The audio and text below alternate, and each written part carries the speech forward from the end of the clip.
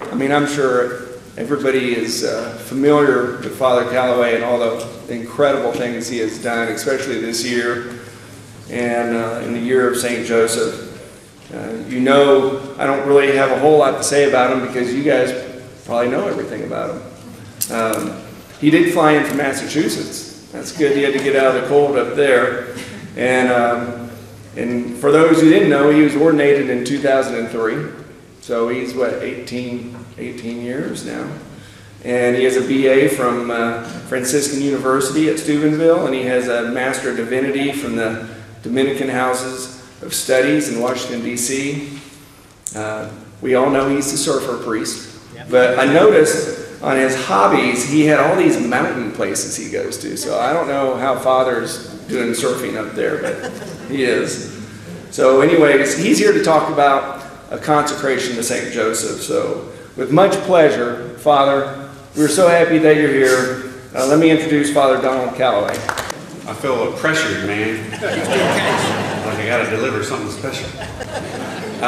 Okay, so I think it's so cool that you guys did the national anthem and the Pledge of Allegiance. Only in Texas, man.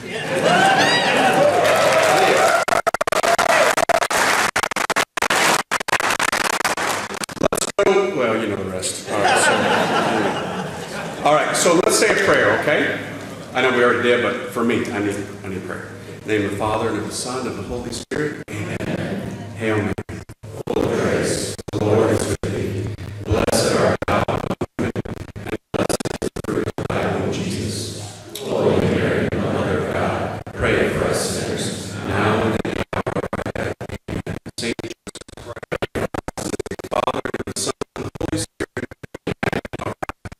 I didn't fly in Massachusetts, bro. I flew in San Diego. It wasn't cold at all. Actually colder here this morning. So, all right, so yes, so what I'm going to talk about is the consecration to St. Joseph in the year of St. Joseph, because today is day 234 of the year of St. Joseph. We've only got like 5 weeks left of this very special year. And it is a special year, my friends, because we've never had one before. And in all likelihood, I hope I'm wrong on this, but I don't think that I am. I don't think we're going to get another year of St. Joseph in our lifetime. It only took the church 2,020 years to crank this one out, you know what I'm saying? So, kind of unlikely that we're going to get another one. Who knows, perhaps. But this is a special time that we need to take advantage of.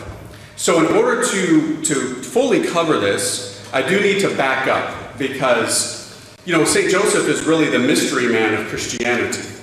Who are you, right? What are you? Like, how old were you? All these kind of questions come to mind when you think about St. Joseph. And if you know my story, being a convert to Catholicism, really bad dude, right, in my earlier years, really jacked things up. And then the Lord gave me the divine 2x4, hammered me with the truth. I fell madly in love with Jesus, with Our Lady, with the church, the sacraments, the teachings, all that stuff.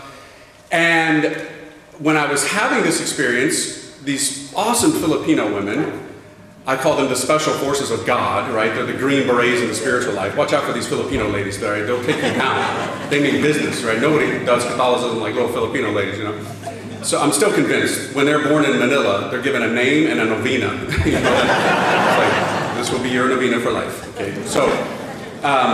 So they brought me over to a statue of St. Joseph in this church. And their subtle way of catechizing me, this really messed up guy who at that time had long hair down to my waist, and I just looked a sight. And they brought me to the statue and they said, you need to talk to him, right? Meaning St. Joseph. That was their way of telling me, you're really messed up, and he isn't, and you need to be like him. So I understood what they were doing. But you know what, that statue, as awesome as it was, and I did, I began to go there every day to pray and to ask him to help me to be a good man and basically change my life entirely. But that statue, maybe you've seen them. What did it look like? Well, he looked about 95, right? It wasn't really inspiring to me. I didn't look at the statue and say, sign me up, brother. I want to be just like that, you know. You look like you're about to croak, homie. You look like you're about to die. I didn't get it. And so I thought, okay, I mean, this is St. Joseph.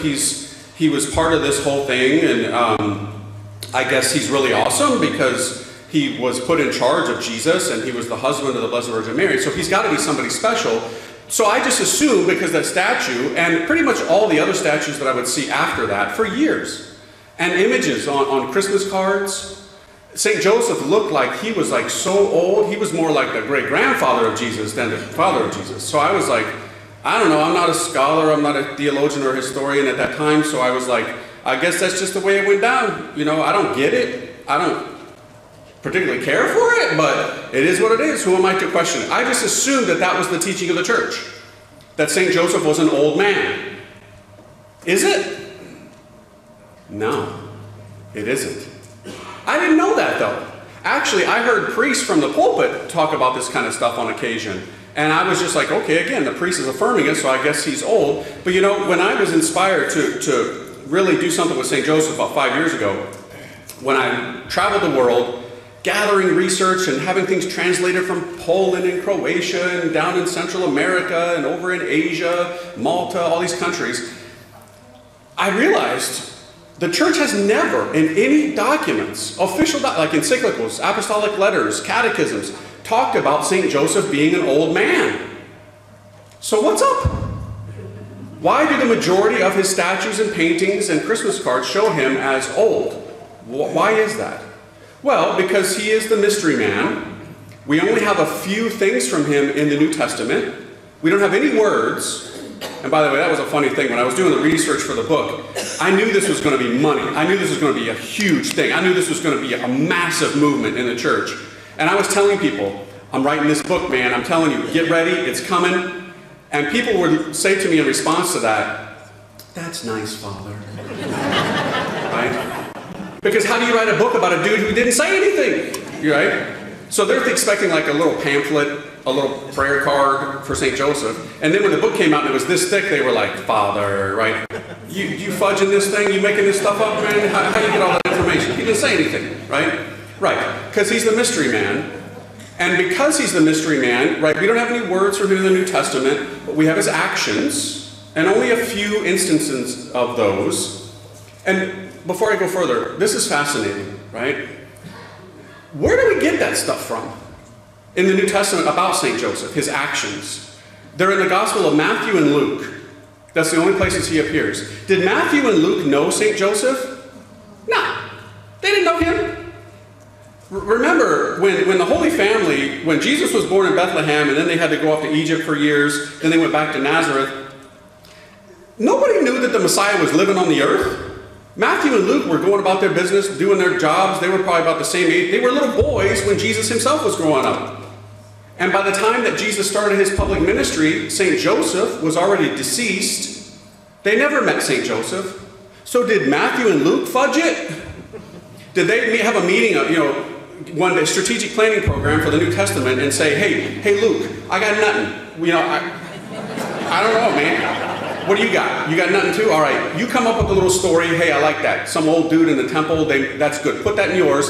I'll put, they lost them for 3 days or something in mine, and we'll work it. Fill in the gaps, No, they didn't do that. They weren't winging it, rolling dice, right? They were inspired by the Holy Spirit, and they would have heard this stuff from one particular person who stuck around with the church at the beginning after the resurrection and ascension of our Lord, who stayed with the church for many years to teach them about things they would have never known. And who was that? That's right, Our Lady. I guarantee you on several occasions she sat down with Matthew and Luke and said, let me tell you about the time that we went to the temple. And there was this old man, and he said to me that my heart would be pierced and our son would be the cause of division. And the reason that he said it to me directly, because that meant that he wasn't going to be there. Joseph wasn't going to be there when all this happened. Put that in there, Matthew. Or Luke, let me tell you about the time when we went down to Jerusalem for the festivities, and we were there, and it was wonderful. And we were going back to Nazareth, and I thought Jesus was in the caravan with the men. He thought he was with me, with the mothers, and 3 days, we lost him. We went back, we found him in the temple. Put that in there. That's where that stuff comes from. It's funny, today we have scholars with PhDs who can speak Hebrew and Aramaic and Greek and all these other languages. And they scratch their heads at this and go, yeah, where did Matthew and Luke get this? The dude, you spent 25 years getting these degrees and you don't know this? This is like a no-brainer, homie, right? But they don't. They don't get it. It's so simple. So Our Lady was championing St. Joseph at the beginning of the church. Keep that in mind, because that's very important for what we're living in today. I'll get to that. So, back to that whole thing about him being old. So because there are not a lot of material in there about those kind of issues, people at the beginning of the church had this mentality, rightly intentioned, that Our Lady is so beautiful, right? So lovely, so in her spirit, her soul primarily, of course, but that pours out even into her body. The beauty of this woman is so extraordinary.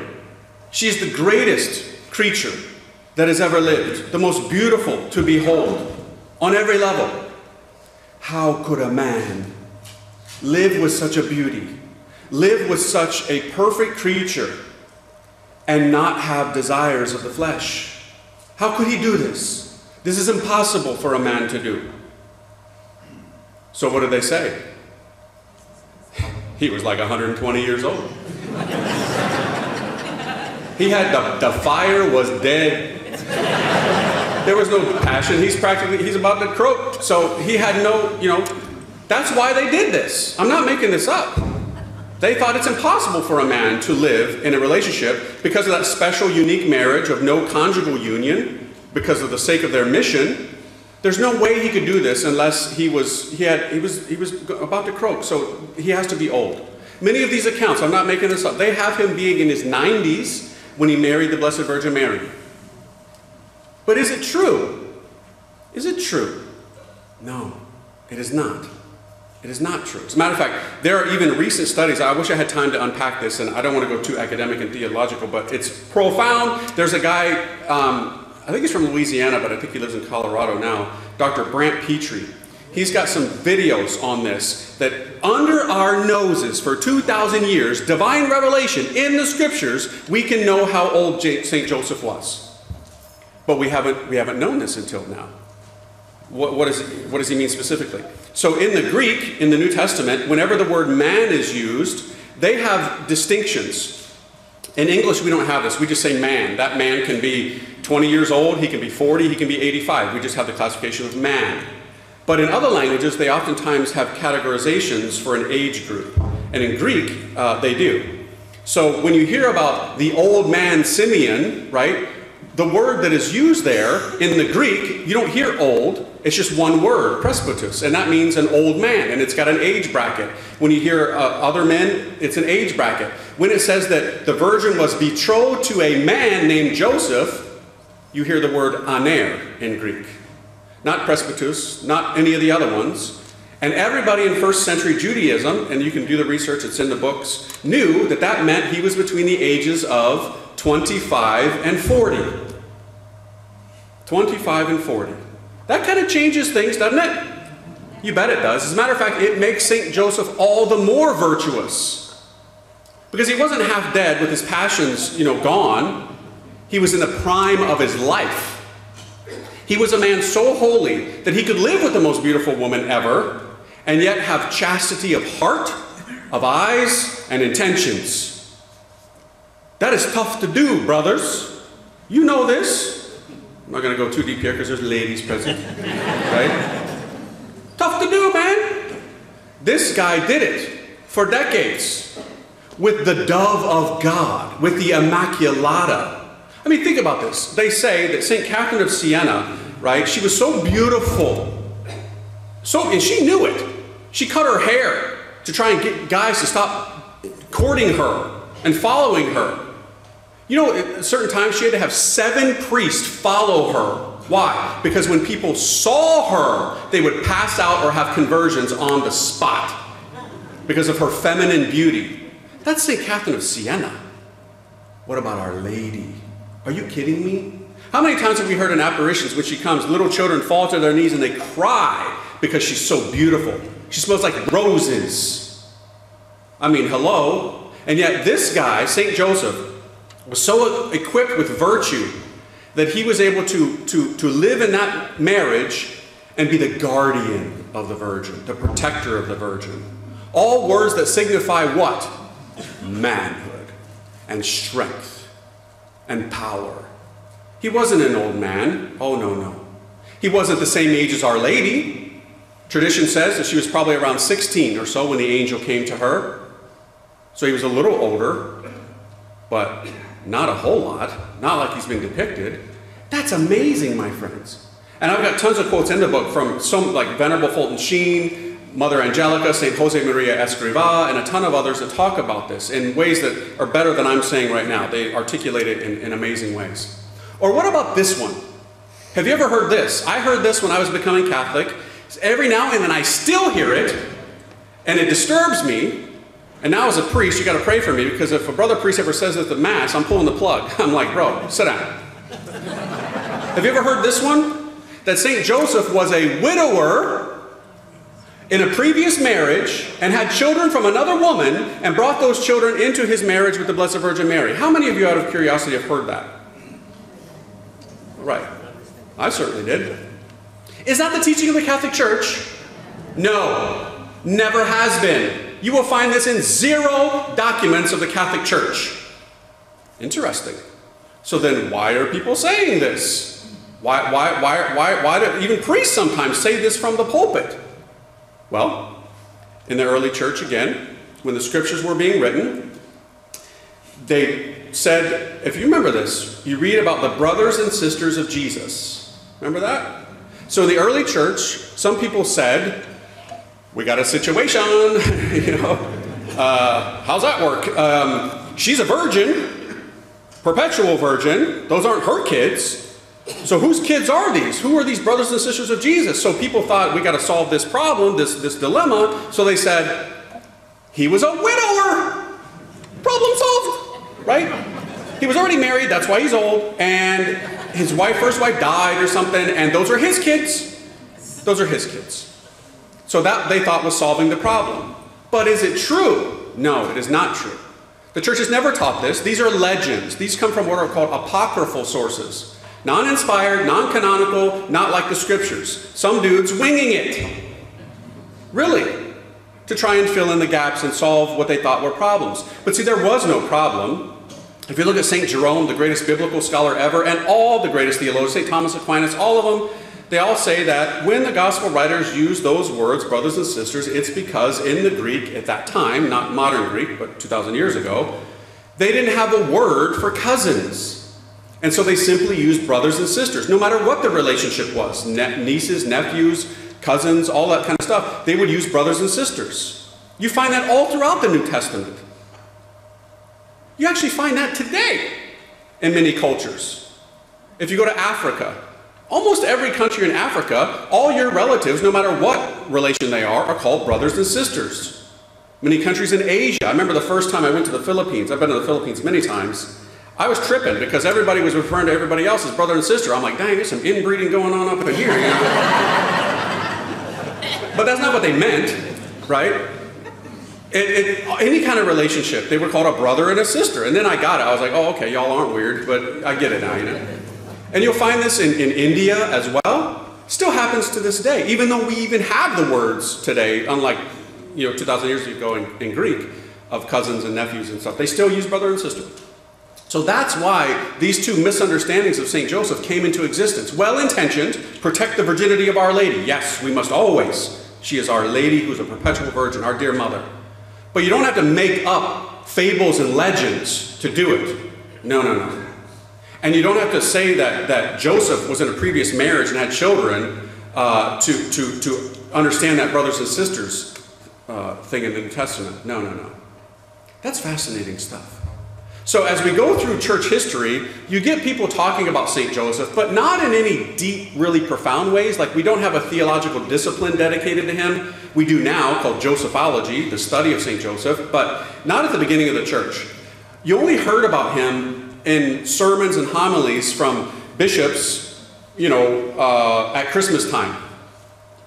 Pretty much. That's it. Not a whole lot. And as we go through the church centuries, you get certain saints who tried to emphasize him because they tapped into something and they realized, this man had to be something special.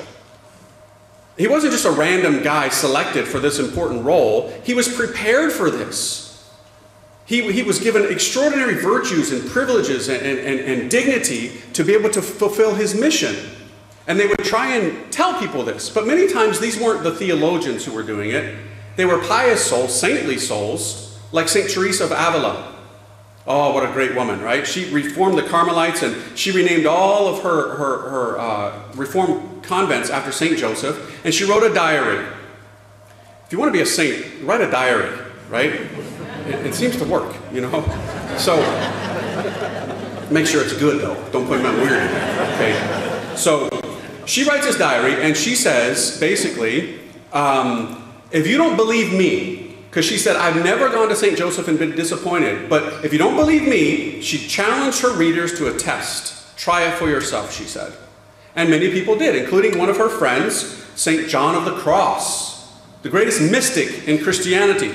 And yet, he confessed that he did not understand St. Joseph, because he's a mystery man. And yet, St. John of the Cross is like the master of the interior life. And yet, he did not understand the master of the interior life, the great St. Joseph. But he took his friend's challenge up, and he got it. A light went off, and he understood. It's one of the first quotes that I have in the book, that he says, I didn't understand, and now I understand the greatness of St. Joseph. But do you know what St. Teresa of Avila didn't have? Internet. Right?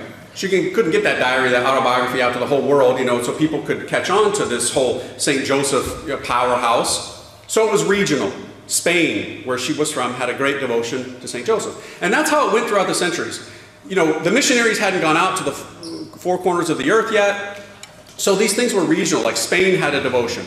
Italy had some pious priests and pious nuns who had a great devotion to St. Joseph, very strong there. Or Portugal, Malta, off the charts. I've never seen a country as devoted to St. Joseph as Malta. It's absolutely amazing. Granted, it's a small little island, but it's amazing what they've done, and for centuries.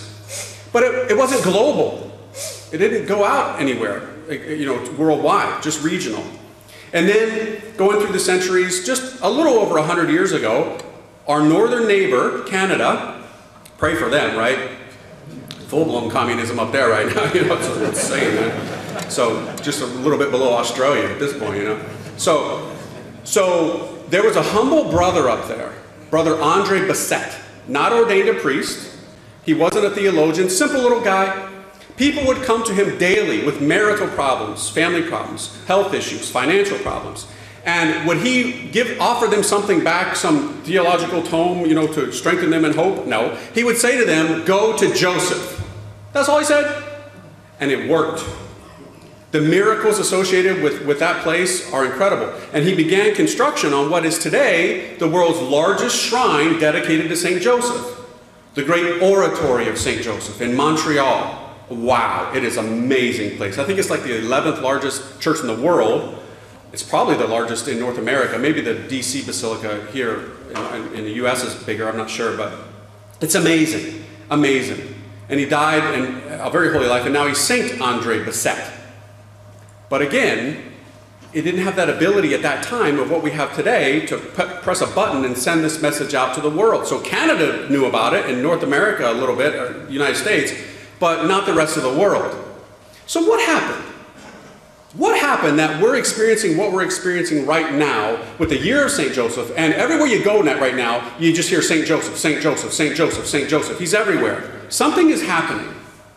That we can pinpoint it to an exact year of when this, what I call the snowball down the hill, was thrown by God, and it gained momentum, mass, and it's just been building and building and building, and it's crescendoing right now with this year of St. Joseph. So when was that? The year was 1870, 151 years ago. Last year it was 150, and I'll talk more about that. 1870. What happened in 1870? Well, there was a great Pope, Pius IX, who was receiving letters from people all around the world, from cardinals, bishops, priests, lay people, all around the world, and they were saying to him, Dear Holy Father, the times are difficult.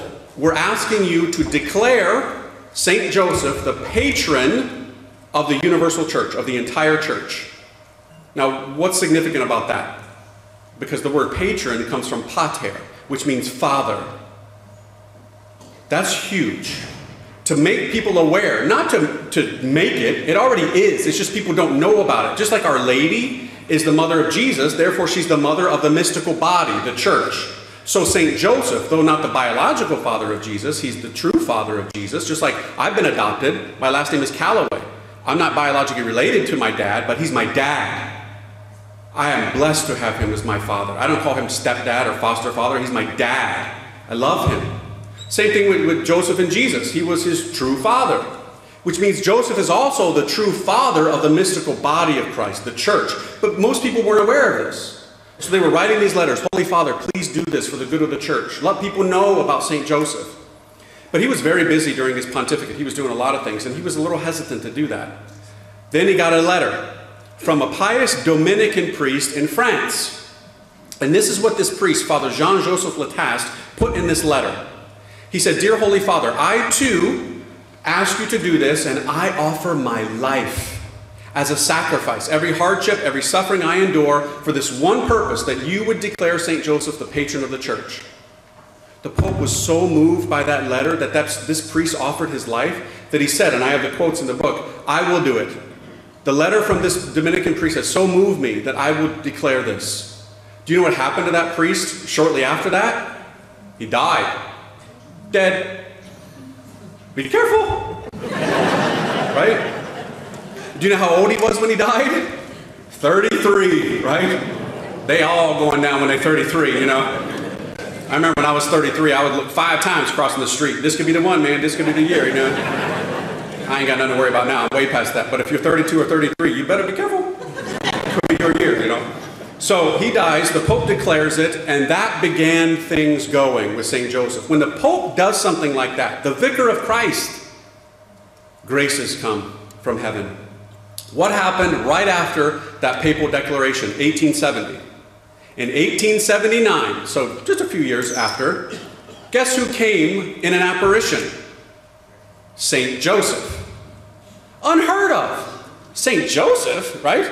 That's Our Lady. Yes, she was there. She brought her husband. Remember at the beginning of the church how she would champion him to Matthew and Luke, telling them stories that they would put in their Gospels, right?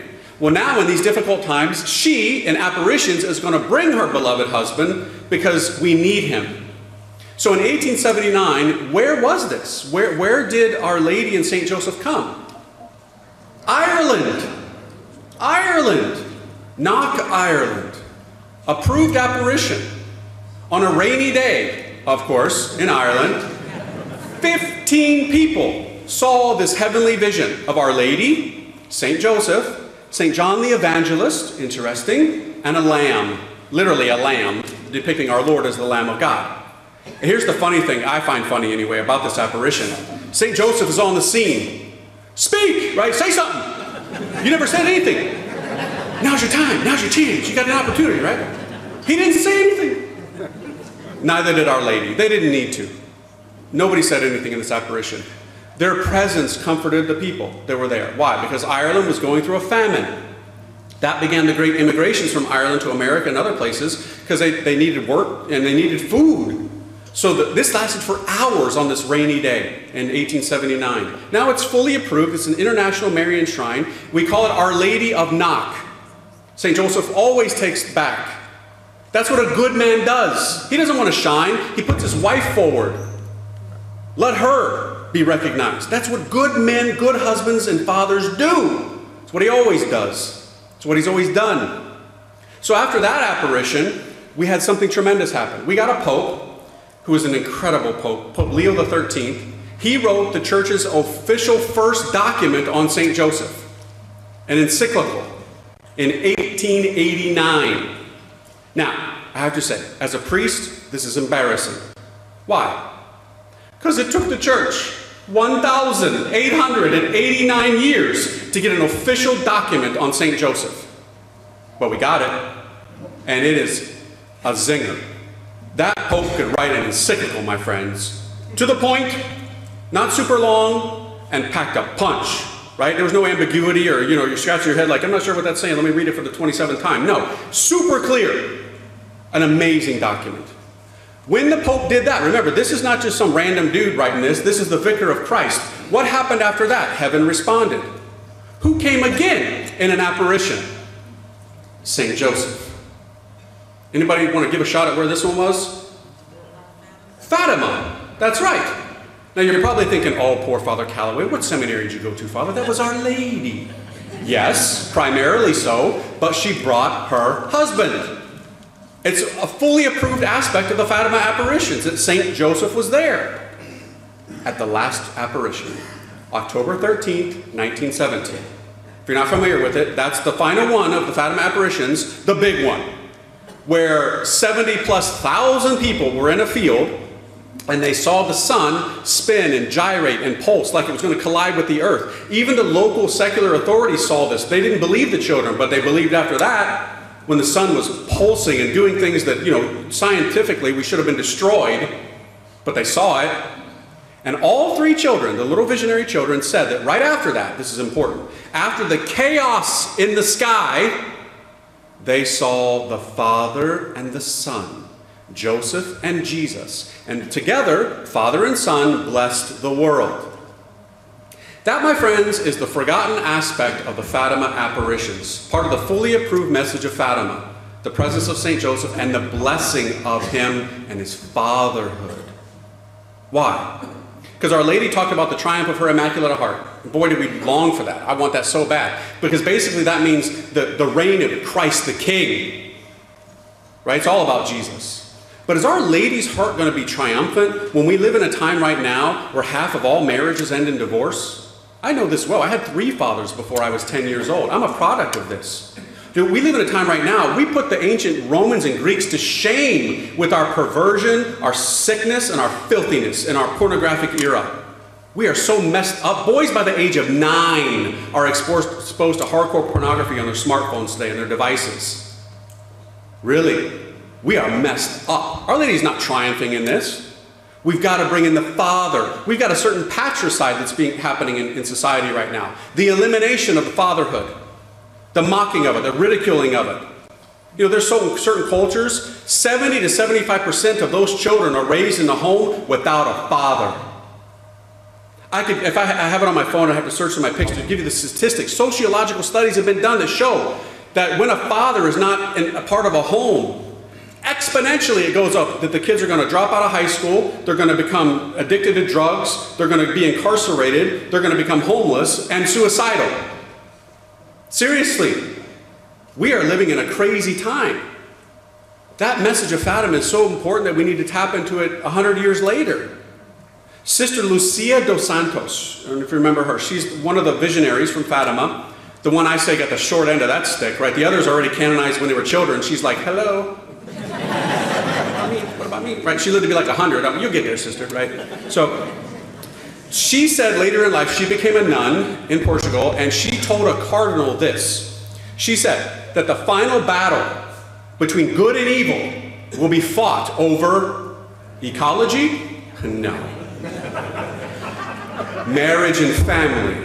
Why? Because that's the building block of civilization. If that falls, everything crumbles. Kind of a no-brainer why everything is crumbling today. When we've redefined marriage, now we think it's legit normal and people have rights for 2 dudes to get married or 2 women to get married. This is so jacked up, but we think it's funny. We got shows called Modern Family. We entertain ourselves with this stuff. Past the Twizzlers and popcorn, it's family night. Let's watch some twisted, deranged thing and laugh. That's how jacked up we are. Oh, and people would hear this and they'd say, Father, you're a homophobe. Oh, no, I'm not. I have family members who suffer from SSA and all these things. We're all broke, wounded, all of that. All of us. But there's right and there's wrong. There's truth and there's falsehood. There's light and there's darkness. You can't start saying 2 + 2 = 5. It's wrong. There is an answer to the problem. You may get it wrong, and we'll work with that, right? But there is a correct answer. It's the same thing with doctrine. This ain't changing. There's a lot of people that want to change it today, even in the church. But it ain't changing, my friends. And we have got to get back to the basics again, because we've forgotten it. How many Catholics today are in favor of this stuff and make nothing of it? And vote that way? What has happened to us? Because we've lost our minds. People today don't even know which bathroom to use, right? Really, it is absolutely insane what is going on in our times. We got to bring in the Father. We've got to restore the importance of fatherhood, real fatherhood. Because how many people today have been wounded by a man, sadly? I myself have inflicted these wounds. In my previous days, I was an idiot in my manhood. And the things that I did, I hurt people emotionally, sometimes physically, and worse. We messed it up, but we've got to restore it. And what do we look to? The sports figures? Because you're wearing his jersey, you think you're going to be some superhero? You ain't. You got to become like one particular man, primarily Jesus Christ. But he's a divine person. You're never going to be God, right? But he's given us a model of a man that he himself wanted to be like. That's amazing, my friends. Think this through. See, we have not unpacked the anthropology of the Holy Family and the importance of St. Joseph. When God came down to earth in the divine person of Jesus, took on human nature, masculinity in particular, not because it's better than femininity, because we all know it ain't, bro, right? The feminine genius and mystery, us men, pray for us, right? You ladies, you're greater than we are, right? The greatest human person who ever lived was not a man. Jesus is a divine person. The greatest human person who ever lived was a woman, Our Lady, our Blessed Mother. But when God took on human nature, he wanted to share the facial characteristics of one particular creature, and that was Our Lady. On some level, he looked like his mom because he lived in her body for 9 months, just like I look like my mom. Everybody who sees my mom says, "Father, wow, you look just like your mother." Cheekbones, eye sockets, the whole thing. We all resemble our mother on some level. Now, Jesus does not look like Joseph physically because he's not his biological father. But when you see Jesus, you are seeing Joseph. What do I mean by that? Remember, there was an occasion when Jesus' disciples are gathered around him, and one of them says to him, "Show us the Father, and that will be enough for us." No, that disciple was not talking about Joseph. He was talking about the Heavenly Father, right? God. And Jesus said in response, "What do you mean, show you the Father? In seeing me, you have seen the Father." Now, I don't know about you, but I would have been like, "Yeah, what? I don't understand, right? You're not the Father, but I don't get it." See, the Father did not become incarnate. The Heavenly Father does not have a body. By the way, some people trip on this today. I'm like, where'd you get catechized? People think that the Father has a body, like Jesus does. He doesn't. We depict him as an old man because that's, fatherhood. But he didn't take on flesh like Jesus did. He doesn't have arms or legs. So how can we see the Father when we see Jesus? Because Jesus says on another occasion, "I can only do and say what I see the Father doing and saying." It's like father, like son. You ever hear spitting image? Boys imitate their dads. Jesus imitates his Heavenly Father for all eternity. He's the eternal Son of the eternal Father. Interesting. Because see, that same truth applies to Joseph and Jesus. So Jesus won't look like Joseph biologically in his facial countenance and all of that. No. But when you see Jesus in his mannerisms, his accent, the way he swings an axe, the way he shaves wood, the way he treats a lady, you're seeing Joseph. Because God, in the person of Jesus, imitated Joseph. God, this is so amazing. Listen to this. God wanted to be like Joseph. God didn't want to be like you and me. And God doesn't obey you and me. But God wanted to be like Our Lady and like St. Joseph, and God obeyed Our Lady and St. Joseph. God doesn't obey angels. This is why Our Lady and St. Joseph are greater than the angels. All of them, no matter what choir. St. Michael ain't offended by this. It's the truth. This is how profound St. Joseph is. How deep he is. The closeness of his union with Christ and the power that he has. And we've got to acknowledge that fatherhood and restore that fatherhood in the Holy Family by getting a correct understanding of St. Joseph and bringing this into, globally, families. So that men are not ogres and cavemen wielding their authority and physical strength in wrong ways and hurting people, because that's what so many have done. No, sacrificial leadership. How many people today are so triggered when they hear that a man is called to be the head of the family? Boy, the feminists get all messed up, right? How dare you? Right? It's because you don't know what we're talking about. Real manhood. Not a caveman. Woman, make me breakfast. No, we're not talking about that. We're talking about a man who would die for you, take a bullet for you, sacrifice himself for you, climb mountains for you, swim an ocean for you and your family and your children. That kind of manhood. A man who would be willing to take you into foreign territory, let's say Egypt, where there's bandits and marauders, and protect you. That's real manhood. That's why he was a young man, not an old man about to croak. This is the real St. Joseph, the guardian of the Virgin, the protector of the Holy Family. Real manhood, sacrificial manhood. Wow. We have not unpacked this aspect of St. Joseph until modern times. So, after the Fatima apparitions, amazing things begin to happen. The snowball keeps going and it gets big. We get finally the approval of the Litany of St. Joseph, which, by the way, if you've done the book already, you know is the template for the book. Why? Because in that, we get the official titles of St. Joseph. Not titles that Father Calloway came up with, or Sister so-and-so, or no, the official ones by the church. And what are some of these titles? Listen to these. Just a few. He's called the glory of domestic life. You imagine that? Wouldn't that be great if men today were called the glory of domestic life? If little Johnny had a show and tell at school and the teacher said, next week, everybody bring in a picture of your dad. Sadly, half of them wouldn't be able to do that probably. But those who did, they brought in a picture of their dad, and little Johnny said, the teacher said, honey, describe your dad to the class. And little Johnny said, my dad is the glory of our home life. So many cannot do that. Or another title, he's called the pillar of families. The pillar. A pillar holds things up. You lose that pillar, it falls.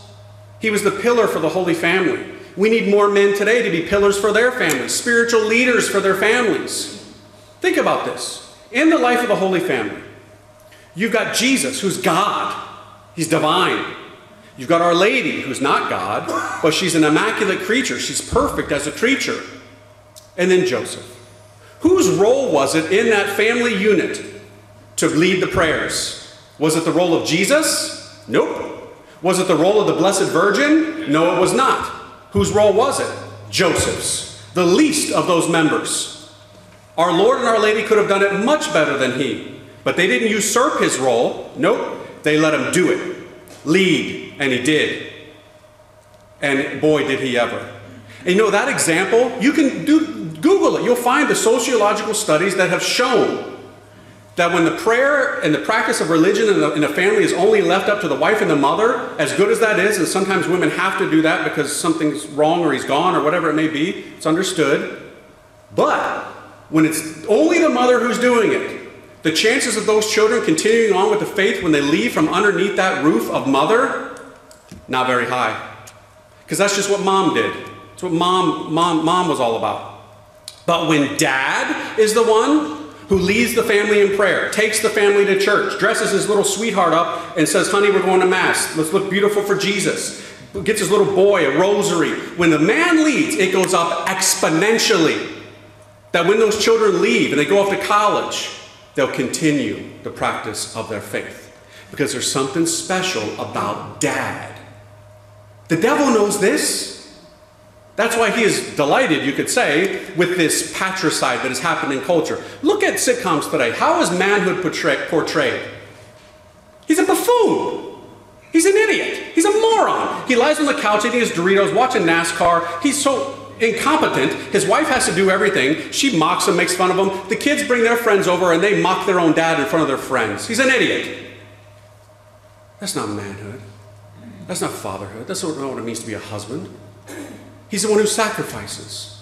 He's the one who gives everything. That's why another title of St. Joseph is Guardian of the Virgin and Terror of Demons. Terror of demons. See, that's why we need renewed paintings and sculptures of St. Joseph that show him as such. Because as I've said at the beginning of this talk, when I became Catholic, most of the images that I saw of St. Joseph were he was like 90 years old, or even worse, effeminate. He looked like a girl. We got enough confusion today with gender ideology and all the craziness going on in culture. We need him to be presented as a man. Didn't have to be Conan, all right, or Rambo, but a man. Because a lot of people, when they've seen him and they see that lily, they think, oh, he's so soft and dainty, right? Might as well be a parasol. No. What is that lily? It depicts his purity. His purity. That is so important today, because when you're not pure, you have no power. You are spiritually impotent when you fall into impurity. And the devil ain't worried about you. But when you are pure and chaste of heart, you have power. And you too can become a terror to demons. Those titles are for St. Joseph, but they're also for us to imitate, like father, like son. Now, ladies, I could give a whole other talk on the feminine dimension of how much you need St. Joseph, but that's another talk for another conference. For my brothers here, you need to be like your spiritual father, St. Joseph. You need to be a terror of demons. You need to stop clicking that mouse and falling into these particular sins. I know it can be hard. It can be a habit. You can overcome this. Do you know the amount of stories that I've heard this year of men who have done this consecration program, and their number one fault was lust, especially acting out through pornography? Decades of bondage to this. After doing the program, sweet freedom. Why? Because one of the privileges of devotion to St. Joseph, as given to us by Venerable Mary of Agreda, this mystic from Spain in the 16th century, the number one privilege is purity. Purity. This is why, part of why, God has given to us in our time a renewed understanding, appreciation, a refresher on St. Joseph. Because we need him right now more than any previous era needed him before. Because we're in such messed up times. Now, continuing through the 20th century, more incredible saints are talking about St. Joseph, and then we get a new feast to St. Joseph. May 1st, St. Joseph the Worker in 1950. How did that come about? Well, in the mid-20th century, if you were around then, I was only born in 72, but communism was a serious threat.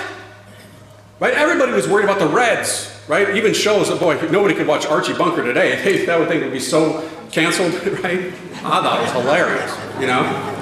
You commies, you know? So everybody was worried about this, even the popes. And communists wanted to literally take over a secular holiday, a workers' day, and turn it into communist workers' day. They wanted to take away the dignity of work and the correct understanding of workers' rights and all of those things. And you just belong to the state. So the Pope stepped in, and Pius XII in particular, he said, we now turn May 1st into St. Joseph the Worker Day. And it was amazing what began to happen. You know, and we saw what happened, the fruits of it. Especially during the pontificate of John Paul II and the presidency of Ronald Reagan, communism, you know, in many places began crumbling all over the place. Sadly today, it's rearing its ugly head again under different names, right? The Hydra has many heads. Socialism, Marxism. How many young people I see today wearing shirts of Che Guevara? And they think, oh, he's a champion of... What books you reading? Do you have any idea what this dude did? And the people he had massacred and murdered? A champion of human rights. You're clueless. Take a trip down to Venezuela or go to Cuba, see how that worked out, right? You keep that nonsense up, you're going to be in a breadline in a couple years. But this is the modern education system, my friends. This is what is being told and indoctrinated into your children. See, everybody today is defund this, defund that. If there's anything that needs to be defunded, it's basically the modern secular education system. It's poison to souls. They rewrite history.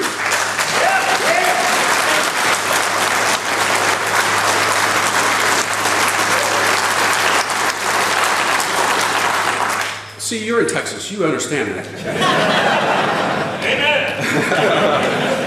So, yeah, I mean, we're so messed up that we've got to bring the reality of these truths, as hard as they are, right? You got to apply the medicine to the wound, and it's going to sting. That's normal. Because if you don't, it's just going to get worse. It's going to become infected. You're going to have to cut the thing off. We're kind of at the point right now where we do probably have to do some serious severing of certain limbs. And nobody wants to be the guy to do that. I don't not thrilled about the idea. But I, for one, am certainly not afraid to say, you, sir, should not be receiving Holy Communion, right?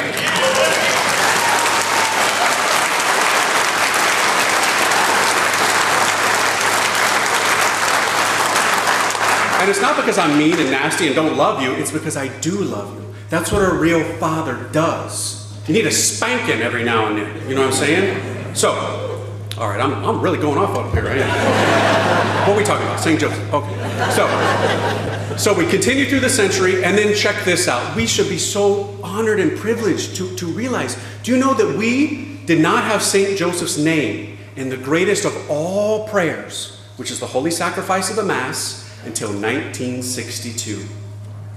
Did you know that? It's amazing. So St. Teresa of Avila in the 16th century, St. Andre Bessette 100 years ago, they didn't hear what you hear today. Every Mass you go to now, after the priest says in the Eucharistic prayer, Our Lady's name, you hear, and her husband Joseph, in every prayer.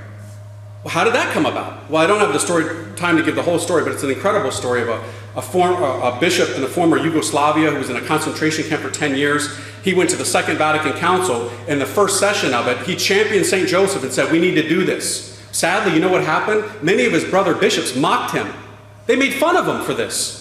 Sit down, we've heard enough of your pious speech, they said. How horrible! But the Pope heard it on closed-circuit television, and he wasn't entertained by it.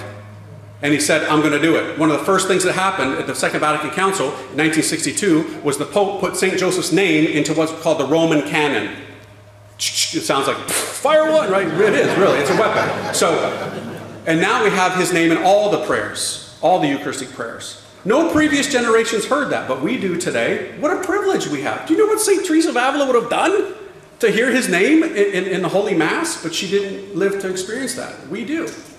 Now, how do we get to this, where we're at right now with the year of St. Joseph? As I said, we've never had a year of St. Joseph before. We're probably not going to have another one during our lifetime. And you've only got 33 days left. And it's over, right?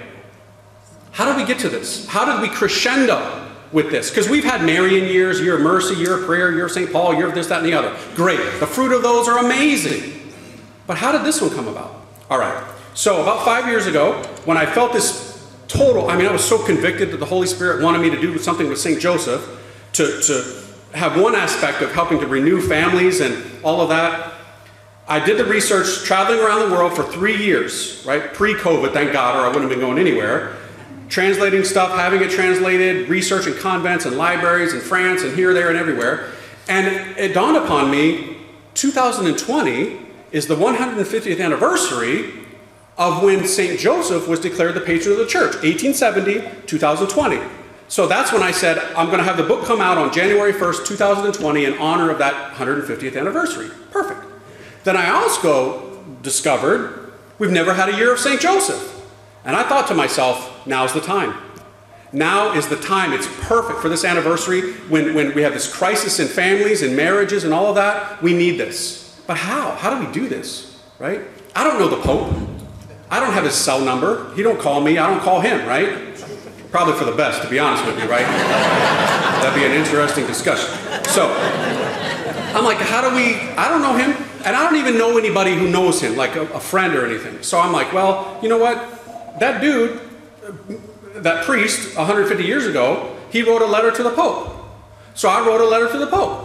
Now, I didn't say I was going to suffer and be willing to die for the cause, right? Not go extreme now, right? So maybe I should have. I could be possibly a saint by this point, but working on it. So I wrote a letter in English, and I said, Dear Holy Father, real simple, a couple paragraphs. I'm, Father Calloway in the United States, and if you would please consider declaring a year of St. Joseph in these times of crisis, attacks on marriage, and all these kind of things. God bless you, Father Calloway. And I thought to myself, okay, cool letter, but it's in English. He doesn't know English. I mean, he can crank out a few words like, it sounds like Klingon when he says it, right? But he don't know English that well.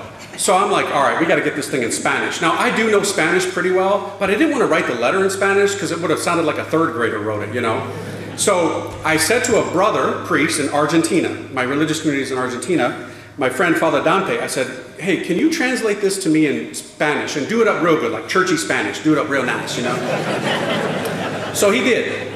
And then he said this to me. This is so providential, it to this day blows my mind. He said, Father, my friend is in Rome right now. He's a bishop. His name is Bishop Hector Zordan. And I was like, okay. And he goes, he's meeting with the Pope tomorrow. Right? Bishops go to Rome like every 5 years to check in. Hey, how you doing? How are things going in your diocese? So he's over there. He's meeting with the Pope tomorrow. He says, if I text him right now and ask him if we can get this to him electronically today, if he'll hand deliver it to the Pope tomorrow, are you open to that? And I was like, hello, right? Beg him. So he did. The bishop said yes. And this is a funny thing about this bishop. His name is Bishop Hector Zordan, but the name of his diocese cracks me up. His diocese is Gualeguaychú. To me, it's like, Gualeguaychú, Gualeguaychú. Right? It sounds like something you do with a child, you know. So Bishop Hector Zordan of Gualeguaychú, on May 2nd, 2019, hand-delivered my letter in English and Spanish to the Pope, and they talked about the letter. We have the pictures from L'Osservatore Romano. It's a papal photographers, basically. And I talked to the bishop afterwards, and he told me what they talked about. And so I thought to myself, oh, it's on, baby. It's going down, right? This is going to happen. But if you've ever had any dealings with Rome, you know, molasses, right? It's like so slow. It's like, it takes forever to do anything over there. So I'm like, all right, I'll probably get some letter back from some pious little Italian nun, you know, grazie mille for your letter, you know. And I'm like, okay, I ain't got time to wait. So what I did, I started to write letters to every bishop in the United States. And I was going to ask them, please declare a year of St. Joseph in your diocese, because you have the canonical jurisdiction authority to do that in your diocese. Please consider doing it for the good of your people. 11 of them said yes, and were super excited. And the things were in motion, and I was so excited. And then all of a sudden, I got a letter from a guy named Cardinal Piacenza in Rome. He's the head of the Apostolic Penitentiary. Now, it's not like the Slammer in Rome where bad boys go, right? Although they could use a couple, you know. Whole show, life sentences for a few of those characters, right? So he sends me a letter, and he says this: we will declare a year of St. Joseph for you and for all who do the Consecration to St. Joseph program. And he said, and there is something else. But it was like cryptic. I'm like, okay, I don't know what exactly that is. What was it? On December 8th, 2020, what happened? The Pope declared a year of St. Joseph for the entire Catholic Church, right? I didn't have to keep writing letters to bishops. He did it in one bang! Yeah. Amazing!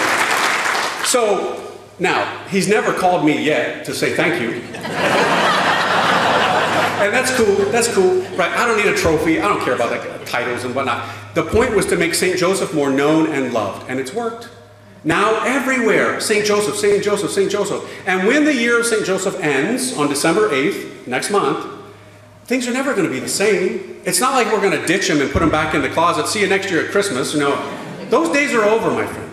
St. Joseph now is a massive part of family lives, of devotional lives, of parish life. And it's even going to be more so as we come more out of, you know, the COVID stuff.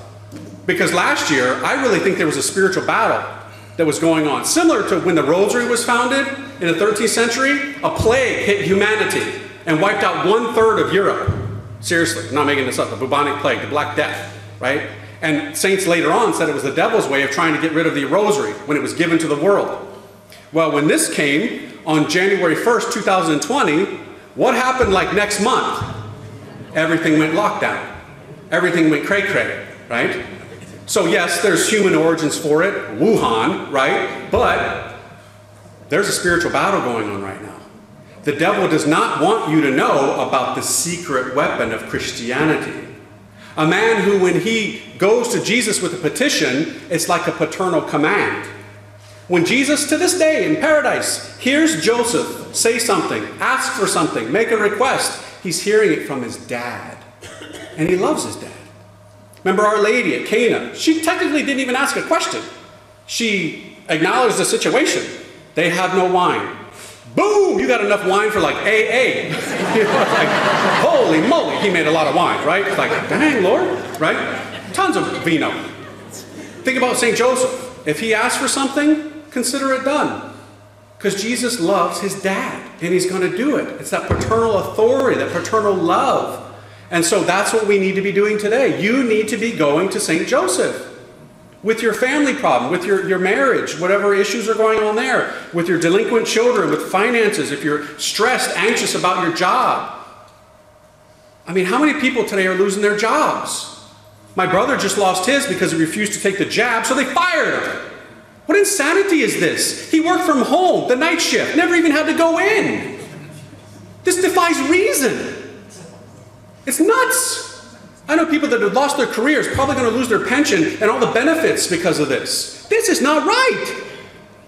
Who is St. Joseph again? The patron of workers. We've got to beg him to help us, to give us peace and hope in these troubling times. I've met so many people that are so filled with anxiety and fear, especially those in the medical profession, those who are teachers. I got friends out in California, they're about to all lose their jobs. What is wrong with us? I mean, we really have messed this thing up, and the devil is having a field day. We've got to ask St. Joseph to help us. I'll end with this, because you'll remember this. Remember when you were in Sunday school or your catechism classes when you were a kid, they talked about a Joseph with a whole bunch of brothers whose dad made a coat of many colors, right? Gave it to Joseph. The brothers got jealous, and they wanted to kill him. Literally. And one brother stepped up, I think it was Benjamin or one of them, and he said, no, don't kill him. Throw him in this cistern here, and we'll sell him off, get some cash, right? That's my modern interpretation of the event, right? So they sell him off, and his captors take him to Egypt. This was Joseph, not our Joseph, Joseph centuries before, right? Take him to Egypt. Pharaoh, he's under Pharaoh, and Pharaoh takes a liking to him because he helps Pharaoh out. Pharaoh puts him in charge of his granaries, bread. At that time, Egypt was the bread basket of the world. Joseph was in charge. A famine happens worldwide. In the known world at that time, a famine. Even Joseph's own brothers come looking for food. He plays with them a little bit. Actually puts a chalice, very interesting, in their bag, right? If you remember the story. Then they find it. How'd this get there? And then they think that it was planted there, which it was. Very important though, because chalices contain something, right? Especially the chalice that we drink from. So Pharaoh says to the entire world, when people are coming to Egypt, Ite ad Yosef, go to Joseph, is what it means. A pagan ruler told everybody, the entire world, go to Joseph to get bread. To get bread. That really happened historically, but it was just a preparation, a prefigurement for a much greater Joseph with a much greater bread. When the true bread came down from heaven, Jesus Christ, born in Bethlehem, which means in Hebrew, house of bread. In Aramaic, it means house of meat or house of flesh. When our true bread came down from heaven, placed in a manger, from where we get the word mangiare, eat, right? That bread was threatened by a lunatic, a madman, Herod. You could call him Planned Parenthood, whatever, right? Our Joseph took our bread for safekeeping to Egypt, right? All this is going to be fulfilled and play out according to providential plan.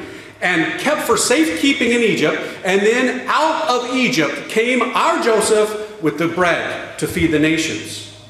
My friends, do you realize the connection between the Eucharist and St. Joseph? You wouldn't have a Eucharist today were it not for St. Joseph, who is the Savior of the Savior. I didn't make up that title. The saints did. It's in my book. He's not the Messiah or God. It's a small s for him. But not even Our Lady has that title. St. Joseph saved the Savior for us. That's what a good father does. He provides food for his children. And in these times today, we have something much, much, much more dangerous than COVID. And I'm not denying that COVID isn't real and people suffer and get sick and die from it. Sure, we need to pray for that to go away. But we have a spiritual poison, lukewarmness and mediocrity today that has affected the church in such a huge way. And people are starving. They're starving for the truth. We're in a spiritual famine right now. And who do we need to go to open the granaries, the houses that contain the bread? Joseph. Open them for us, Joseph. Open them for us. We are starving here. We're worried. We're anxious. We got marital problems. We got children away from the faith. We got so many situations. Where can we go? You're the man that God entrusted his only son into the care of. You were good enough to raise the Messiah. He wanted to be like you. He wanted to act like you. And today he still calls you Dad. Okay, maybe I'll end on one more thing. Listen to this. This isn't in the book because I only found out about it after the book came out. But you can affirm it or deny it, ladies especially here. When a baby says its first words around the world in any culture, do you know what 99% of the time the baby says? That's correct. Right. Moms are probably like, no, mama, I told you. Right? No. It's dad. Or in the case of Jesus, Abba. Abba. And he would have been looking at Joseph. Abba, daddy. Right? Our Lady wasn't jealous. Of course not. She would have delighted in this. What a joy. In all likelihood, the first words that came out of the mouth of Messiah as a little baby looking at Joseph were Abba. We need to restore the importance of fatherhood, my friends. In your family, don't be afraid, men, to lead. Don't be afraid to do this. I know it can be hard. Trust me, it's not easy. We're proud men, right? It's tough for us to pick up a rosary and do it. But the power that you will have in doing this, when your little princess, your little daughter sees you doing this, oh, the weight of that. When your little boy sees you doing that on your knees, treating his mother, your bride, with respect. Your words are not harsh and critical and constantly cutting her down, but affirming her beauty, even as the years go by and gravity gets her and pulls it south. You must be faithful. Right? How many times does that happen? Runs off with the younger secretary. You shameless man. You made a commitment. You have to be faithful to it in good times and bad, in health and in sickness, when gravity is great and when gravity gets her. Right? You must be faithful. The example of that will be tremendous. I met a couple here today. Who is it 45 years a couple is celebrating their anniversary today? I met somebody here around there. God bless you. What an example. What an example. Now, for those of you who have jacked it up, because a lot of you have, don't worry. It's not too late. Many people panic and they say, Father, I messed it up. I was a horrible father. I didn't pray, and now my children don't go to church, and this, that, and the other. This is my second marriage, and whatever. Okay. Remember, we're all sinners. We're all broken, wounded, and make mistakes. God is a Father of mercy. He's a good Father. You know that song, you're a good, good Father. It's who you are, right? My soul just melts in that song. Because it's true. Even if you've messed it up and your example was bad when you were a young father, you've got to carry that cross now, but you can offer that suffering, that sacrifice up for the spiritual birth of your children. As long as you've got a pulse, you've got hope. God has not given up on us. He never will do that. We've just got to trust. We've got to be faithful. Now is the time for conversion. Now is the time for receiving all the graces that He wants to give us. 33 days left. Today, fascinating, is the last day to start. It's a 33-day program. If you start today, and I'm not doing this shamelessly to plug the book, it just happens to be, you invited me to speak on November 6th, okay? It's your fault. This is the last opportunity to do it. If you start today, it ends on December 8th, the grand finale of the year of St. Joseph, the solemnity of the Immaculate Conception. So do it. If you can't do it today, fine. Don't worry, don't panic. As I said, we're not getting rid of St. Joseph. He's here now to stay, a huge part of our lives. I'm going to pray for you. I know the times are tough. Who knows what the future holds? Could get tougher. Who knows? But we have Jesus, Mary, and Joseph. We know we have not here a lasting kingdom. We were made for paradise. We were made to be in heaven. That's our goal. I pray that some glorious day we all would be there again with each other, rejoicing to be able to see sweet faces of Jesus, Mary, and Joseph. God bless you. Thank you so much.